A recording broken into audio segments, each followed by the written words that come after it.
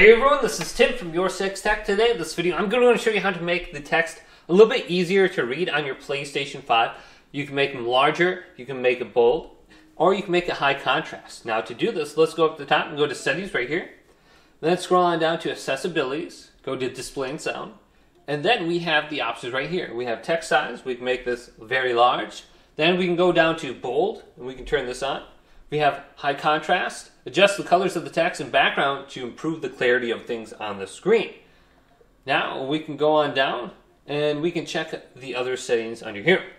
Now if we go back to the home screen, this is what it will look like. So the text is quite large, and we can always press the PlayStation button, open up the quick menu, and then go on over to Accessibilities. And if we don't see it right here, just press Options, and then drag it from the hidden control panel to the top, and then we can find it here.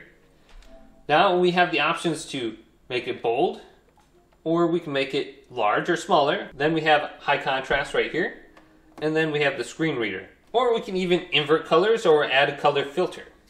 So here's the color filter. You have grayscale, red-green, blue-green, or green-red. But if this video did indeed help you out, leave it a big thumbs up and subscribe to my channel down below for more tech videos coming up next on YourSixTech.